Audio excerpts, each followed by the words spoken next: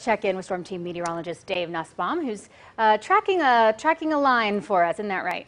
Yeah, that's right. No need for warming yet. It's really warm and humid outside right now. You can see here from downtown, cloudy sky. Coleman 70, 72 Tuscaloosa, Birmingham at 70, near 70 Gadsden, and Anniston at 72 degrees. Quite windy too. Winds 10 to 20 with some higher speeds there. 25 Fayette, 23 Hamilton, and there is that wind advisory in effect until 1 o'clock this afternoon for most of central Alabama. Winds sustained 15 to 20, gusting to 40 miles per hour ahead of our line. Behind it here, look at these temperatures back in the 40s in Little Rock, 50s in Memphis. That cooler air is going to be heading our way. Now, as before it gets here, though, we do have that tornado watch in effect for northwestern part of Alabama here in northern Alabama. This does go till 11 o'clock this morning. Does not include Birmingham. It's not to say we couldn't see a new one issued later, but right now that's where the confined area is for potential for tornadoes. Watching also some rain coming up in the parts of Chilton County, heading over towards Sylacauga there in Talladega County. But the stronger storms here coming on in toward Hamilton now. Nothing right now. You can see here after this warning has expired, no warnings in Alabama at the moment. That's some good news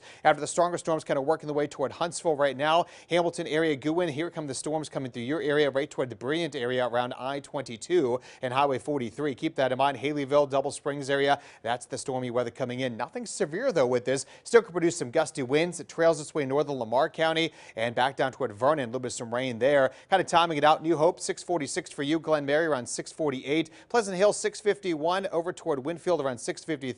Rock City at 656 in Moreland just after 7 o'clock this morning. Showers and pretty good downpours near the Clanton area. They're heading toward Jefferson, Thorsby area and all the way up towards Sylacauga, stretching its way toward not too far away from Lineville area with Dowie, Heflin. A little bit of some light rain there. And over the next hour, you can see that line is going to creep its way into Jasper, the Coleman area too, but not here in Birmingham between now and 7:42. It's going to take a little longer, close to 10, 11 o'clock this morning for that to move on in. And we'll have more on that coming up as our front moves its way closer to us here. I'll have a full update on that in the timing with our Futurecast in just a bit. Thank you, Dave. We've got several events